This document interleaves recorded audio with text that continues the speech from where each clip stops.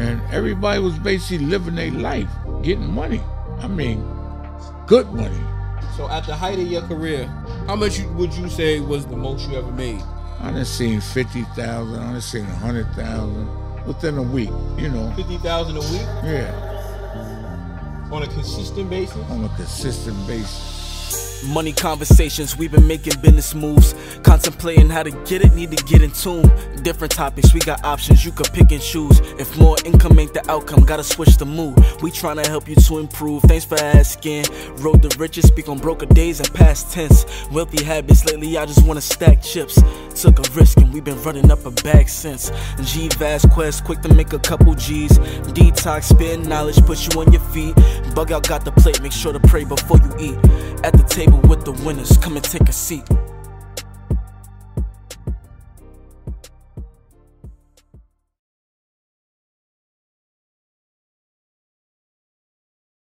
I would introduce this gentleman. He was in the game in Queens for a long time, but I want him to introduce himself, and I'm eager to hear his story at this point in time.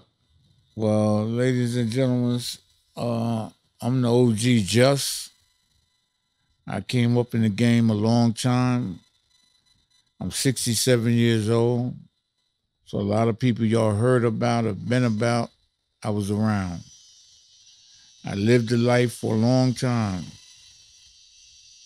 I did a lot of things that I don't feel good about, but as I got older, I backed away from. But anything you want to ask me about certain people, ask me. And I'll tell you from what I know. You understand what I'm saying? Any questions? Yeah, we got a lot of questions actually. So, where did you grow up at? Right here in Southside Jamaica, Queens. Right here on Sutton Boulevard and 116th Road. Okay. So what was your childhood like? Like, what was the household like? Was it you grew up with two parents? One? Well, I grew up with a mother, two brothers, a younger sister, and a stepfather. Basically the normal childhood, you know, but like a lot of us in South Jamaica, we got caught up in the streets, you know, and unfortunately, I lost my brothers, both of them. Yeah, I'm sorry to hear that. I lost my sister. I lost While you my was a mother. kid? No, as I grew older. All right, so before we get to that, how does somebody who comes from a normal family get tied up with selling drugs and things of that nature? The lifestyle, you know, wanting to have the jewelry, the clothes, the cars, you know, just to be out there, you know, and you get pulled in. Mm-hmm. You get pulled in. So how did you get pulled in? Well, I grew up, and it was a white guy, believe it or not, in this neighborhood. We called them white folks. That's how it always starts, right? Yeah. That's how you hear some shit like that, white folk. It's not good. He started selling drugs in Harlem. He was selling drugs? In Harlem, believe it or not. And he was older than you? 2 years older than me. And how old was you at this time? I think I was 18 and he was 20. And he was selling drugs on 116th Street and 8th Avenue, believe it or not, with Nicky Barnes and all of them. And so what year was this? This was in 1974. Okay. Damn. 1974. And he happened to take me uptown, me and another friend of mine, which was a year younger than me. And, oh man, I never saw nothing like it. I mean, 16th Street in Harlem, between 8th and Manhattan Avenue, man, there'd be 200-300 people on one block, and everybody getting money. Everybody. 200-300 hustlers or hustlers. God damn. Hustlers. And 1,000 customers. You know? Mm. And back then they were selling what they call quarters. $55, $60 quarter bags of drugs, dope, heroin. Mm-hmm. And if they was 60, you made $10. If they was 55, you made $5. Mm. But you would sell 1,000 of them a day. 1,000 in no time, like this. God damn. And we was clicking money. And then white folks, he was always a thinker. Mm-hmm. He said, listen, they giving me all this. Let me break it down and take this out of that. And what is this out of that? In other words, out of the quarters, there was 10 spoons. He'd take a spoon out. A spoon is a 1/4 teaspoon of heroin. Heroin. And I was born in the 80s, so when you talking 70s talk, yeah, through, I don't know what you're back talking then, about. It wasn't scales. It wasn't scales back then. It was the spoons. It was the spoons. And we started breaking them down and bringing them out here to Queens selling dimes. And still taking what was left back up to Harlem selling quarters. God damn. And we was killing them. We was killing them. At that point, how much was you making a night? Wow. $300-$400, $500. That was a lot then. Back then in the 74. That was a whole lot of money. Yeah. That was a whole lot of money. You know? So what was that like? What walk me through that feeling? Like you got it was the first a feeling, time you get like a thousand rush. in your hands. You It know was a rush. It was a rush. Mm-hmm. We go into all the clubs, like the well-known clubs back then. Nell Gwynn's, Third World Gallery, Rooftop, Riverboat. You know, we was the limelight kids. You know, wearing the best clothes, the best jewelry. You know, we was them guys back then. You understand what I'm saying? And it was just a rush. It was just a rush, you know? And unfortunately, white folks got murdered. Damn. Because somebody accused him of stealing something that he never did. And they wound up shooting him up there on Manhattan Avenue and 116th Street. And he died from his wounds. But prior to that, when all this jumped off, he backed away from the drug game. And he had an uncle called Carlton Raleigh. Mm-hmm. And his uncle was a number banker. And he started us with numbers. And we started our own number bank. In Harlem or here? In Queens. Yeah. Wow. Running from house to house, collecting numbers. How did you get into that? You were selling drugs a second ago. Exactly, because they accused him of stealing something, and he was afraid it was going to get crazy. Okay. So he tried to back away from it. So we did that for about the whole winter of 74. And we made a lot of money. Yeah. And then he got tired and he said, man, I'm going back to Harlem because this money ain't nothing to do with like the drug game. It was, so it was less money than the drugs. So how much was you pulling there? A day back then, maybe $200, $100. You know, it was numbers. Yeah. And we was only taking single actions. So it was only like $1, $2, $3, like that. Mm-hmm. You know? A big difference from selling dime bags and $50 quarters and $60 quarters. It's a big difference. Okay. So he went back to Harlem. And that's what happened. Unfortunately, he got murdered. He got murdered too? Because of that. Because they claimed that he stole some drugs, which he never did. Mm-hmm. White folks' uncle. White folks. White folks and... His uncle, not his uncle. White folks. Okay. You know?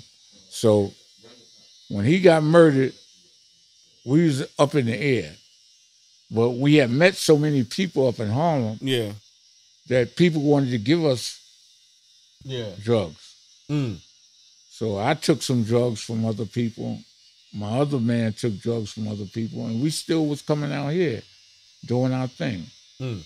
But we left Harlem alone. You understand what I'm saying? And it was good. Life was good, man. You know. How many?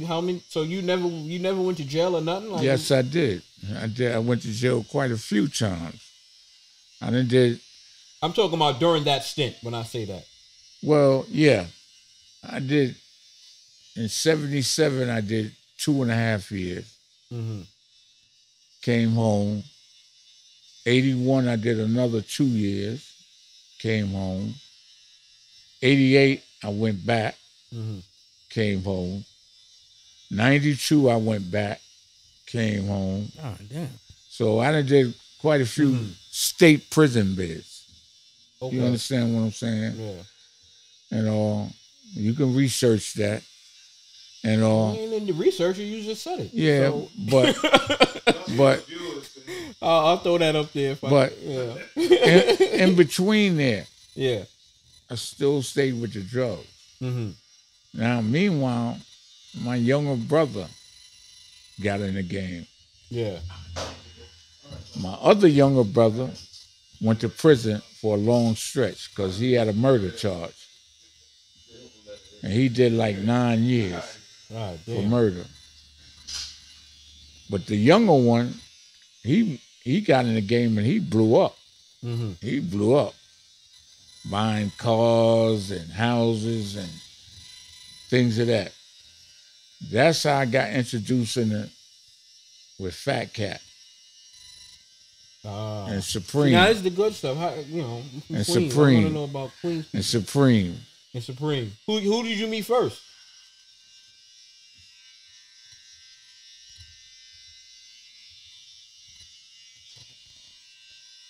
I met him around the same time, truthfully, because Fat Cat was a gang member.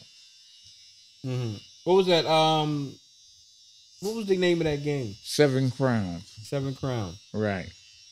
And Supreme was a 5%, which I am a part of. Okay. You know, God the body. Nation of Gods and Earths and all right. That. Okay. So, and me and my brothers was gods. You know? So, we all started around the same time. But my brother got with Fat Cat and them first. And he started making a lot of money. A lot of money. I came home from jail. He had new car, house, jewelry, the clothes, everything. And he pulled me in. The first day he brought me out there, he said, yo, I'm going to give you something. But when you get out this car with this, and you say the name, people going to run up on you. And I didn't believe him.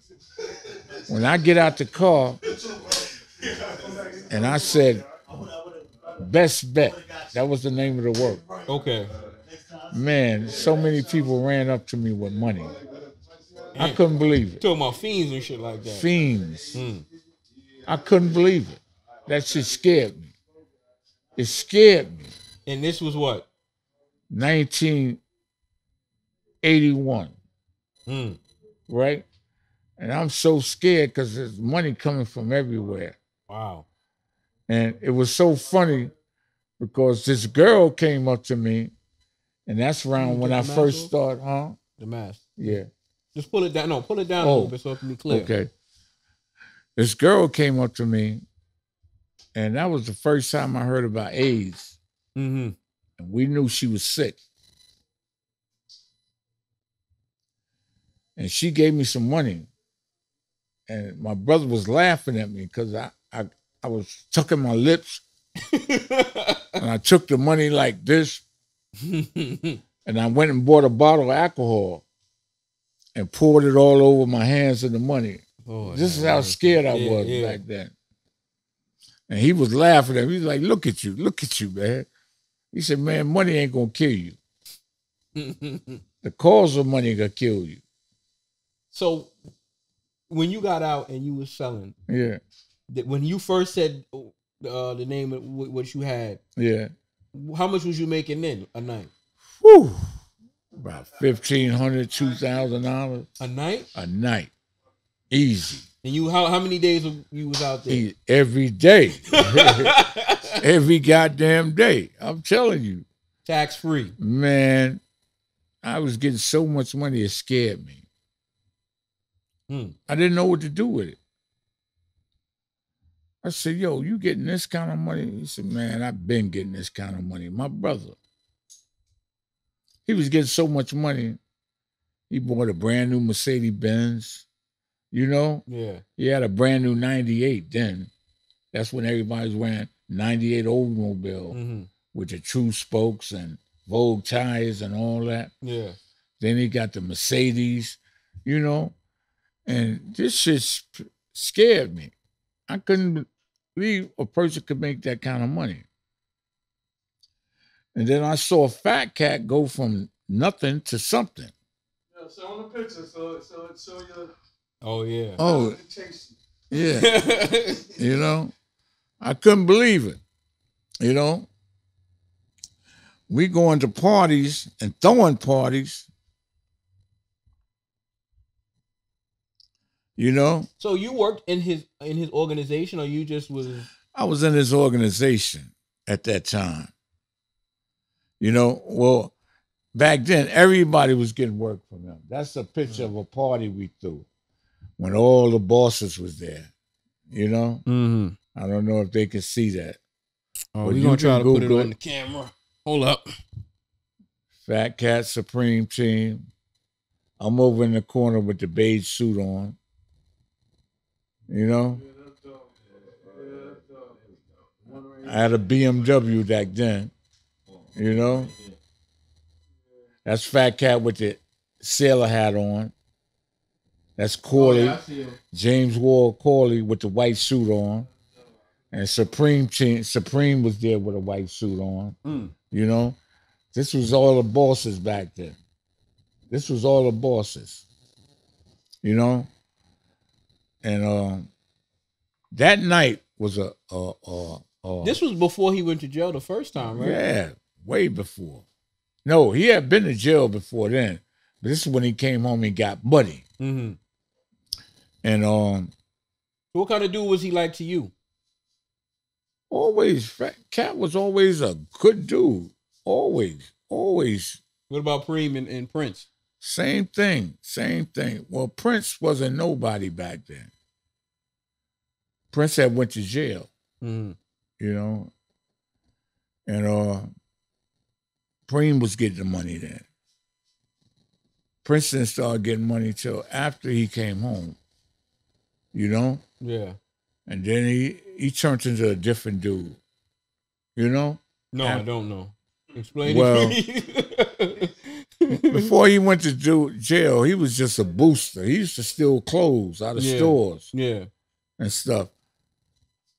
And then he came home and Preem put him on because Preem was getting ready to go to jail. Then he so-called took over. And I don't know if it's ego, but he just turned it into a more vicious game. In other words, it was his way or no way. And it wasn't fun at that time no more. Nah, it wasn't. It started getting crazy. How did that change for you when in your dealings? It changed because now the drug game was starting to change because that's when crack started coming out. See, it wasn't crack. It was heroin and cocaine. Then it was smooth. But once the crack came into play, then people start ending up getting killed and shot and robbed and this and that. It just changed the game. You understand what I'm saying? Yeah. No, I remember. I don't remember crack like before and after, but when that came into play, man, because I got caught up into that. In what way? What do you mean? As far as smoking crack and all of that. Okay. And it changed my life. I went from owning a house with a wife, kids, everything, to losing everything. Losing my wife, my family, house, everything. They moved to Texas to get away from me. And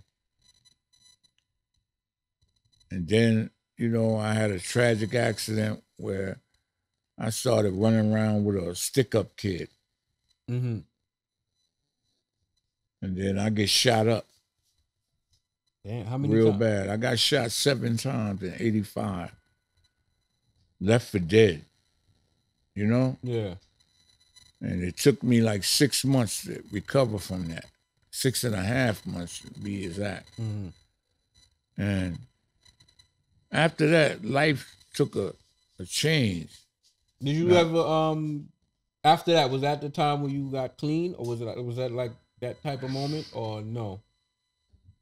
I got clean after I went to prison. After that. And that's when everything changed and I got back to me. What you went to prison for? I went to prison for selling drugs, getting high, smoking crack, but selling drugs too. Mm-hmm. But after I went to jail, that was in 88.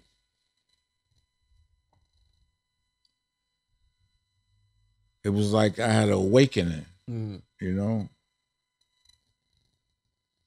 And while I was away, one of my brothers got murdered. The one that put you on? No. The other one that I told you did time for murder. Okay.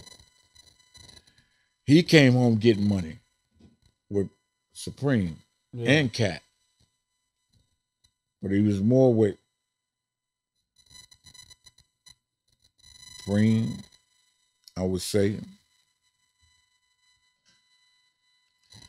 Then he got caught up in some hearsay. And he got murdered.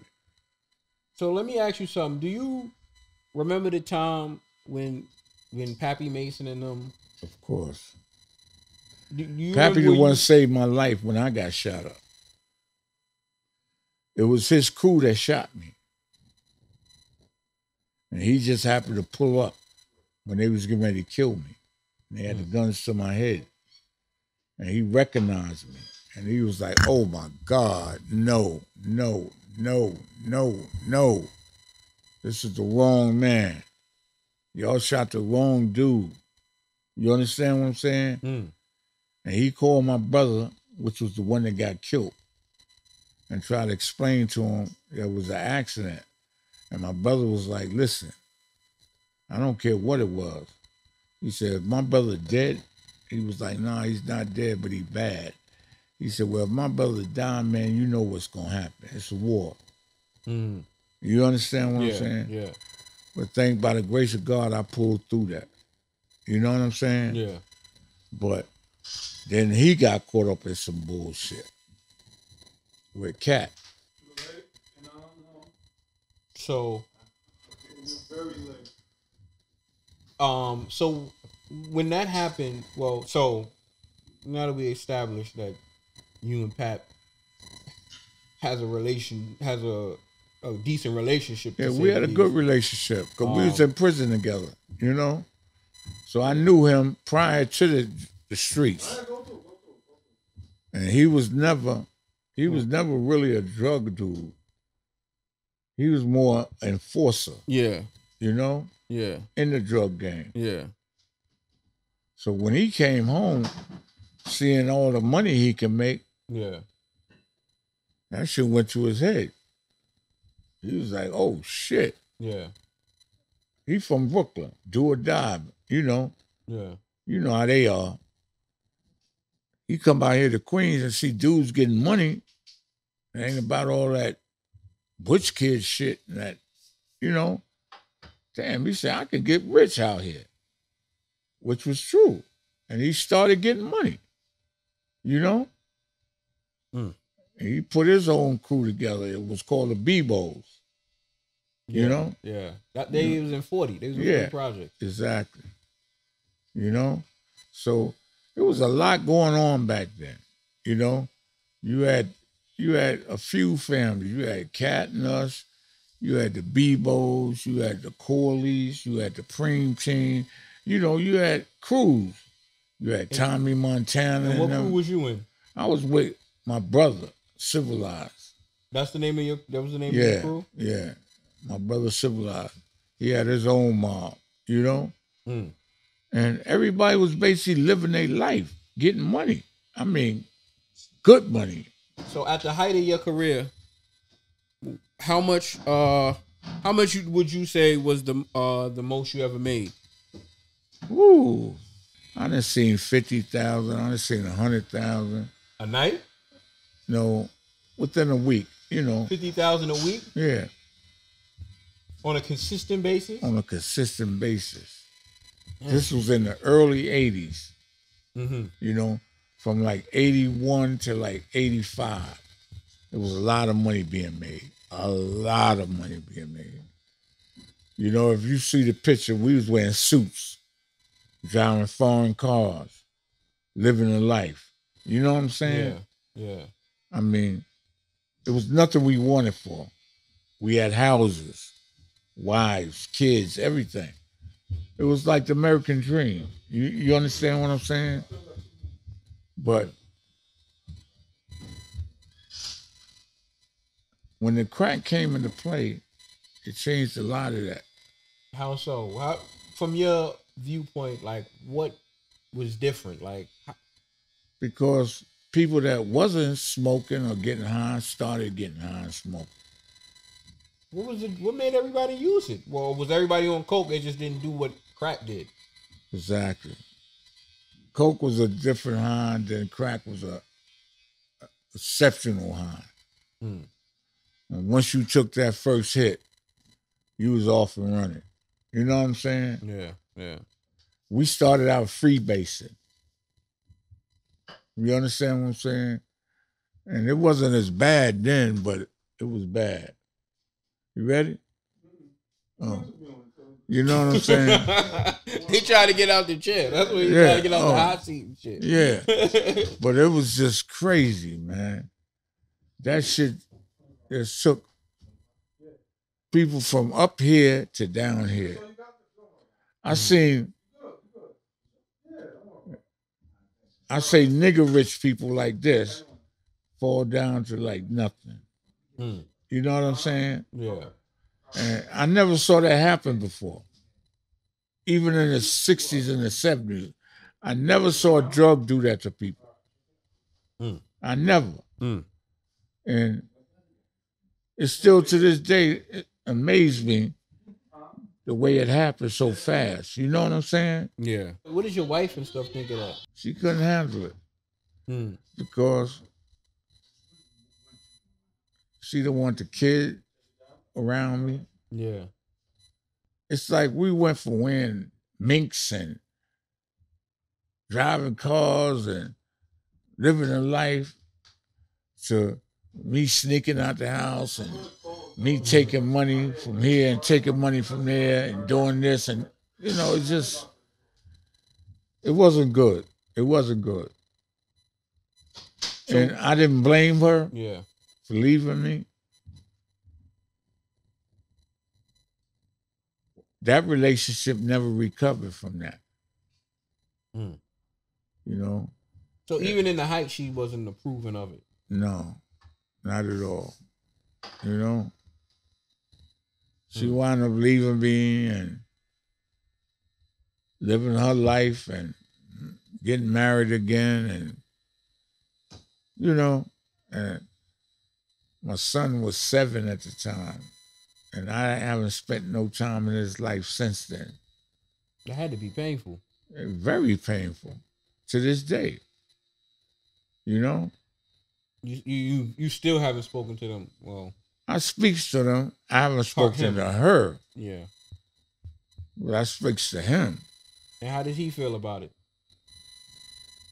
Hurt.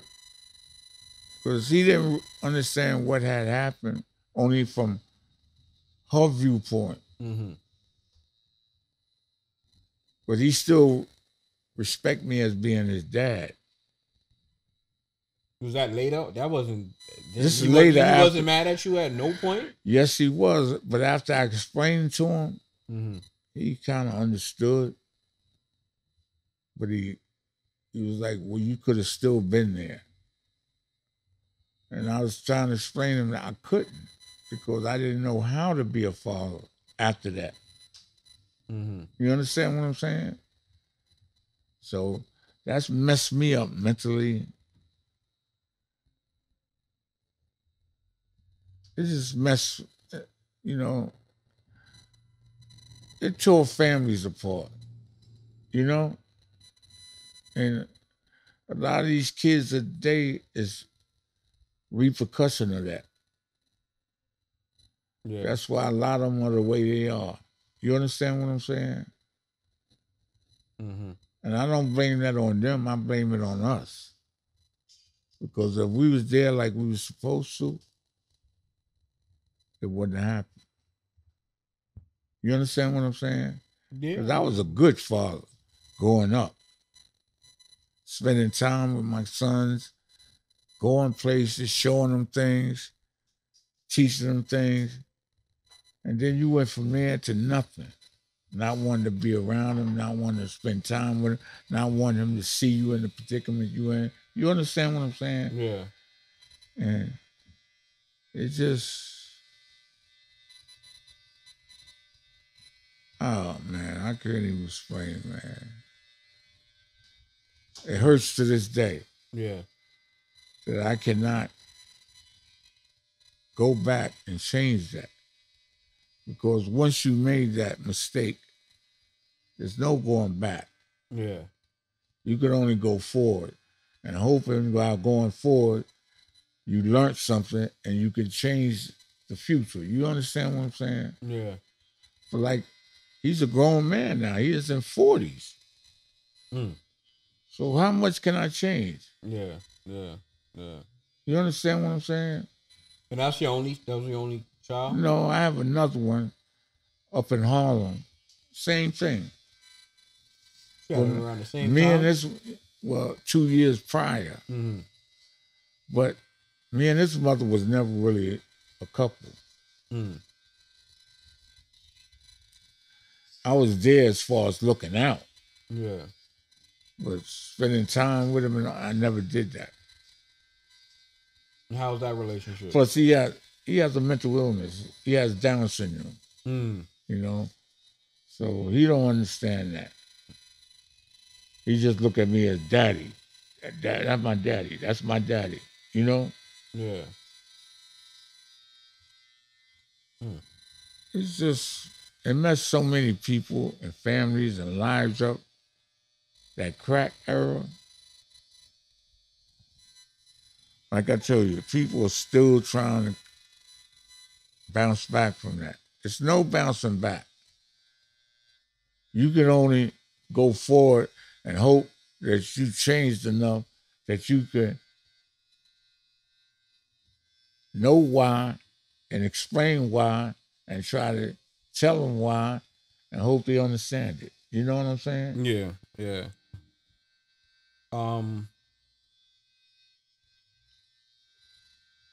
Is there anything? Well, I take it, you missing your children. Is there any other regrets that you had, like, doing it at all, or? Yeah, because like I told you, in the process of that, I lost my whole family. Mm. Both my brothers is gone. My younger sister is gone. How did she die?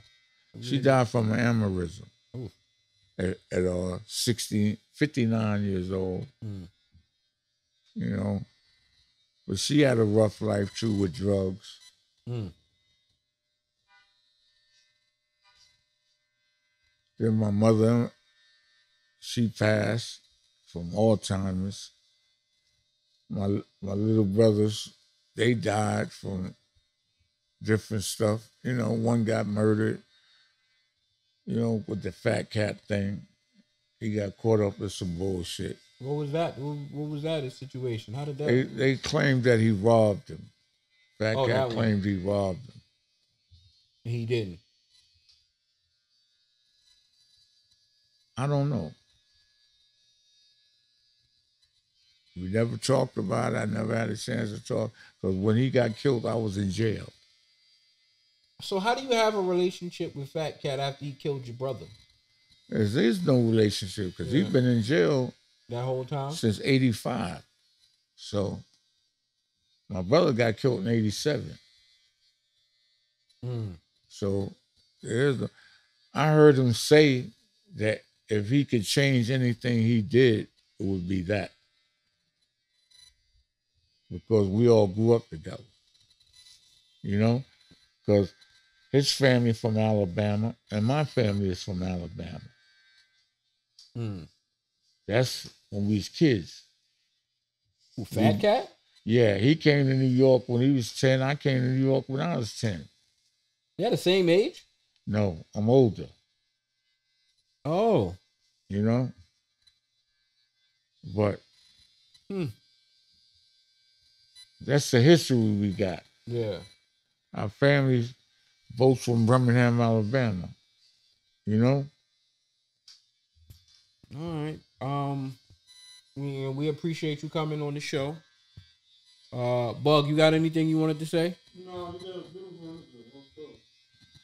Thank you. I appreciate y'all having me. And I hope somebody can get something out of this, because what would you want them to get? Information. There's certain things need to be told and said. And especially about that epidemic, that crack epidemic. You know? Yeah. Because it's still going on. Yeah. It's just, unfortunately, there's still a lot of old people still doing it, but you got a lot of young people still doing it too. Yeah, well, I mean, I literally saw an Indian girl, no more than 18, in a box in the park, living in a box and smoking crack. Recently, or this was like... This was yesterday. Oh, man. Oh, man. You know? Yeah. So it's still a sickness, and it's still going on. Yeah. You go on Jamaica Avenue, it's crazy. A lot of white people from Long Island and everything running around smoking and shooting drugs and homeless. Oh, it's an epidemic, man. It needs to change and needs to stop. What? So you did it. So what you plan to do to help stop it? Oh yeah, I guess tell you. Spread information. Try to just spread information.